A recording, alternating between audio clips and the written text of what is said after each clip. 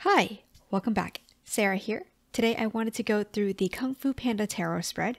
The spread was created by Tsan, the creator of the Way of the Panda Tarot. And if you've never seen the Way of the Panda Tarot, well, you are missing out. It is such a treat. And I've seen Lisa Pepez and Kim herself both do the spread on video, and I also wanted to give it a try on my own as well. I am using the mini version today because that is the first deck that I ever got, and so I'm quite bonded with it. I just did the spread for myself off camera and took some notes on it. The spread is included in the Way of the Panda companion book, so it's not included in the Way of the Panda guidebook that comes with the deck.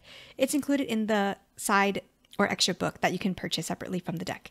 Kim did briefly show the spread on camera on her video, so you can go to her video to see the spread if you don't have the book for yourself.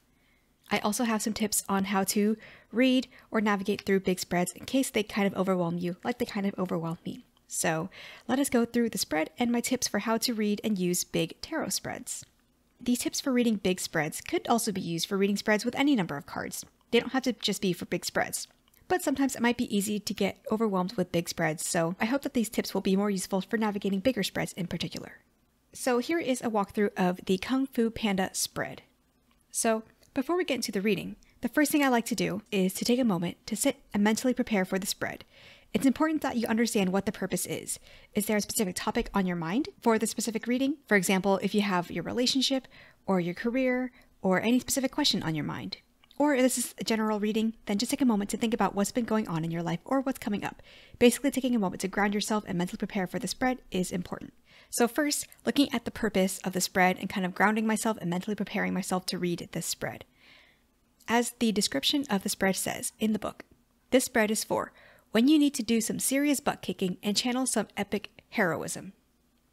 And in my journal, when I was writing down notes for the spread, that is exactly what I wrote here. This is for serious butt kicking, unlocking epic heroism. I also wrote down the purpose or my mind space going into the spread. I'm feeling like I'm rising out of a funk, and I want to keep building my own self-confidence and shamelessness.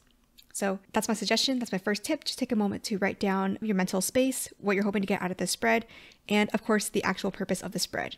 I am a big fan of note-taking because when I visualize things and write them out on paper, it's easier for me to see the connections between things than if I were to try to just keep them all in my head. I don't write down every single tarot reading, but I do suggest that for big spreads, especially if it's your first or second time doing them, it's nice to just write things out and, just get them out on paper so you can help make connections on paper. So that is what I wrote for the purpose of the spread. Serious butt kicking, unlocking epic heroism. I want to kick some butt. How can I do that? Okay, so now going into the spread itself. The next tip I have is to look at the shape of a spread. Does it tell a story? Kim is a master at creating very creative spreads. If you're familiar with the Celtic cross, for example, you'll see that there is one half of the spread over here and one half of the spread over here.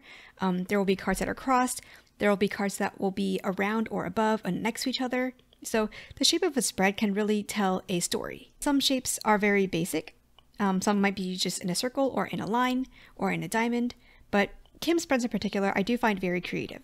So let's look at the spread positions and names, and then I'll explain how I see the shape of the spread being conveyed through these spread positions. And then I'll go back and see how the shape of the spread tells the story of this spread and reading. So first we have Stretch Sesh. What do I need to master in order to establish a solid foundation for channeling my power? Stretch Sesh. Next is Fighting Stance. What do I need to do to get in the panda zone for some serious butt kicking? Fighting Stance. Third card is Hiya! No mercy. This is how I'm going to rock and roll. How do I unleash maximum panda power to conquer any challenge that comes my way? Hiya! The fourth card is The monster rears its head. How is my fear trash-talking me right now, seeking to discourage me and strip me of my power? The monster rears its head. Fifth, Hope is frail. Shadow clouds hover above. What does my fear show me? What's the outcome I'm trying to avoid? Hope is frail. 6. The hero rises. Yes, I'm afraid, but I'm also courageous. What is my strength, my courage, my resolve that defines me as a hero of my own story and the warrior that I am? The hero rises. And 7. The ultimate move. It is time to show fear my true powers and finish it off with style. What is my big move? What makes me a champion? The ultimate move. So with these spread positions, I do find them a little bit flowery and a little bit wordy. So while they are cool for me to read and get in the zone for for actually doing a reading with, I can get a little bit tripped up in the words. So what does help me is to actually write notes, basic notes on what each position is. So stretch, sesh, fighting stance, haya, all those positions, I've written them down here. Just one keyword for each stretch, fighting, haya, monster. And I've basically kind of rewritten the positions in my own words. And this helps me conceptualize the spread because as I'm taking notes and rewriting it in my own words, it's kind of like taking notes in school, right? You're just rewriting the text in your own words. So rewriting these spread positions in my own words does help me understand the point of the spread better. So I appreciate Kim's flowery wording and the creative spread and the creative wording for each. It's just that for me, trying to do the reading for myself in a practical way, I just need some quick bullet points to help me get through the reading. And this goes back to what I said at the beginning of how notes on paper visually just helps me understand the spread better and make connections better. I will say that if you need to rewrite or reconceptualize any of the spread positions to make sense for you, if that's what you need to do, so be it. For example, for fighting stance, I just wrote basically do this to get in the zone. So quick bullet points, if you need to rewrite or reconceptualize things to make it make sense for you, like that's what you need to do, right? So now that we've looked at the spread positions, back to the shape of the spread, we can see that the first two here, stretch, sesh, and fighting stance, these are like two prep work cards. They're next to each other because they're kind of tied together. Then we have the action card, haya. Then the haya is blocked by the monster rears its head and hope is frail. So these are like two blockage cards. Imagine this being like the prep work, getting stuff done, but then we're blocked by this. And then after you kind of fall down here, this one is the hero rises. And after the hero rises, we have this climbing upward shape of the spread. So after the hero rises, then we have the ultimate move as the last card. And the ultimate move is, supposed to be a little bit higher than the rest of the cards here. So that's an example of how the shape of the spread tells the story of the spread and of the reading. Okay, so now finally flipping over some cards, let's take a look at what's going on here. I have done this reading off camera already, so I've already taken notes on what these cards are. I'm just here re-walking it through on camera, and hopefully it helps someone out. Now, something that Lisa Papez mentioned in her video was here you can do like an overview of the spread to see if there are any particular suits or numbers. I don't find that always necessary, especially if I am not trying to make like a super deep, long reading. I think that for big spreads like this, it can be overwhelming if I try to go through all of the nitty-gritty, like the specific suits and specific numbers. I think that if there are an overwhelming majority of a suit or a number that jump out to me, then I would take note of that. But I guess for this reading, that didn't really stand out to me. And I would suggest that for, if you're new to big spreads, you don't have to get super tripped up in the numbers or the suits. It can add to it. Just don't let it hold you back from getting in the flow of the reading and building that flow, is what I'm saying. So now we have the cards, we have the spread positions. Now I would just suggest writing down the spread positions and exactly what card came up for each one. So I will reference my quick notes here on each spread position. Stretch sesh, what am I mastering for a solid foundation? Page of Cups. Fighting stance, how am I going to get in the zone? The Hanged Panda. Haya, how to unleash maximum power? The Three of Wands. The monster rears its head. What's the fear that's trash-talking me and discouraging me? King of Pentacles.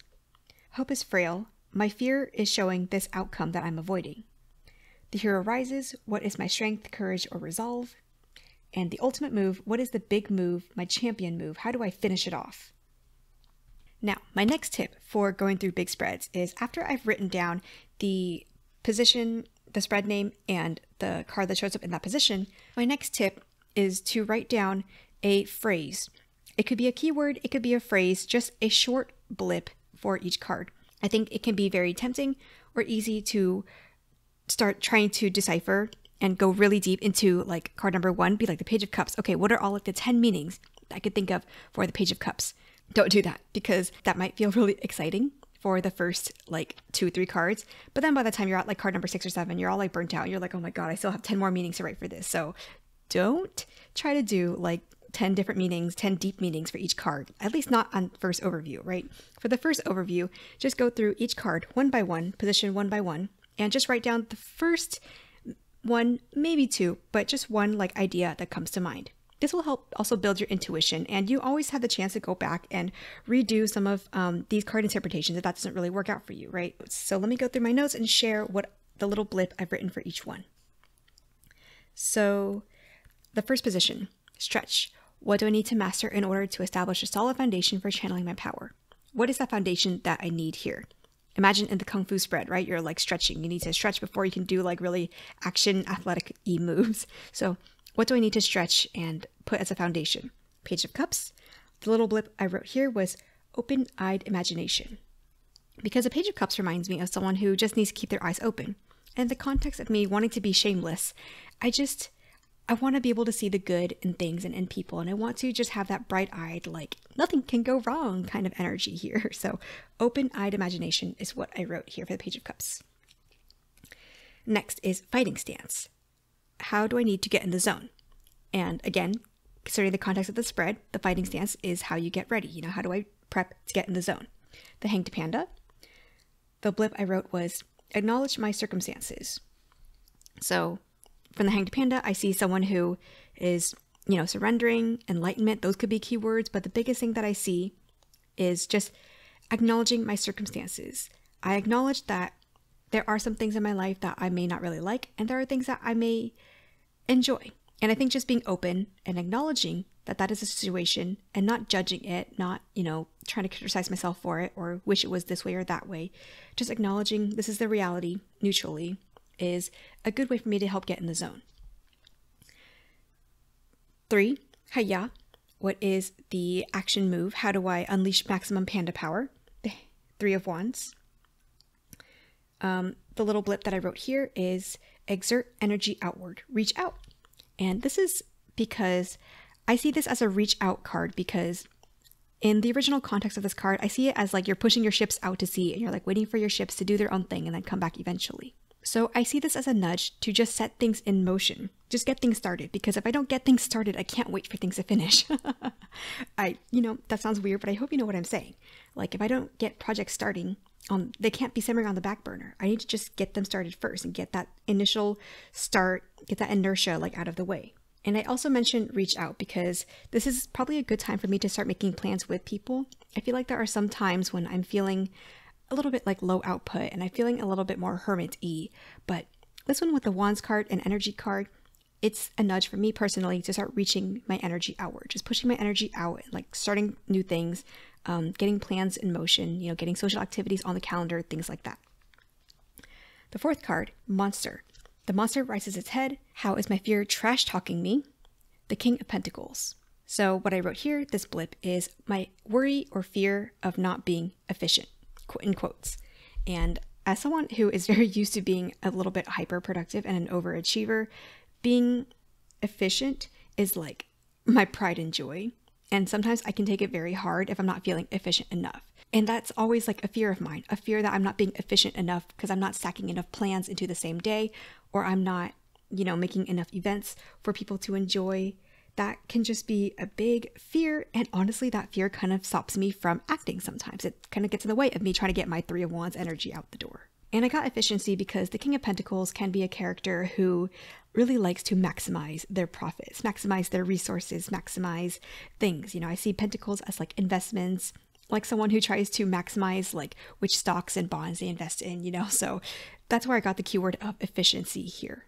And that definitely is a fear of mine sometimes. The next card down here, Hope is Frail. Now again, see we have a blockage here. So a blockage is my fear of being inefficient. And another blockage is what is my fear showing me? What's an outcome that I'm trying to avoid? The 8 of Pentacles. And a blip that I wrote here is all work, no play / no fun. I associate the 8 of Pentacles with putting in hard work, which I think can be a valuable thing at times. Lord knows I am definitely like big on work a lot of the time. However, an outcome that I'm trying to avoid this time in this self-confidence funk I'm trying to get out of, like I want to be able to enjoy life. I'm afraid of things feeling like work and dull and not fulfilling. So something that can happen is sometimes I might be so excited to get projects in motion and I have all the parts going. I have, the project has been started, but then when it comes to continuing it or finishing it or even just going through it, sometimes it can feel really boring and really dull and very much like a wall. It can even feel like so unfulfilling and so unexciting. And basically something that used to be fun and joyful for me has now become dull and boring and something that I dread. So that is definitely an outcome that I'm trying to avoid. I'm trying to avoid starting things that I know I'm going to dread later, or that I fear that I'm going to dread later. So there's a fear of like inefficiency, but there's also a fear of like starting projects that are just not going to become fun later on. It's like my brain always wants something to be fun and exciting and always wants to seek the next exciting thing, which I don't know. That's another thing I got to work through. But actually that does tie in well to the next position. The hero rises. What is my strength, my courage, my resolve? It's like a card reminded me that I'm a warrior. So the Nine of Cups here as the hero rises. The blip that I wrote here is that I'm always pursuing a full life. So I really like that I wrote a full life here instead of just happiness, because I initially was just going to write happiness or fulfillment. But the Nine of Cups, I see it as a reminder that it's not just one type of cup. It's not just like happiness is like the end goal or the state being shown here in this Nine of Cups. There are 9 cups. That's 9 varieties of emotions and things that we could be feeling and going through. And life is all about experiencing the full spectrum of things, you know? I think, again, when I get in my fear of, oh no, I fear that I'm going to be bored sometimes, like, okay, first of all, boredom is just a normal emotion of life. It does not have to be something that I have to avoid forever. I can't avoid boredom forever. I can't prevent boredom forever either. So the Nine of Cups as the hero rising, it seems like a reminder for me that the strength in living, the strength in my life is that there is a variety of things that I experience. I cannot experience things going all the time. I am trying to motivate myself to get going now, but I also can't prevent boredom, and I can't be afraid of the impending boredom. I know it's going to be here eventually, but also sadness is going to be here eventually. Anger and frustration and happiness are all going to be here eventually. So I shouldn't just be trying to avoid like only one emotion, because that's just a part of life, you know? The Nine of Cups, the variety of emotions is what adds the spice to life. So with that re-motivation here, the last card is the ultimate move. What is my big move? What makes me a champion? And the Five of Swords as my ultimate move is an awesome card. The blip I wrote here is I have to actively counter the negative self-critic. I got this. And I got that from, you know, this card, these 2 pandas. One of them is clearly looking very defeated, and the other one is looking very aggressive and very assertive and very dominant, honestly. And it reminds me a lot of a recent thing that my life coach told me in our last session. I told her that sometimes when I'm feeling good, my brain will try to flip it on me and tell me, no, you shouldn't feel good. And my life coach said something that was so simple and yet so profound.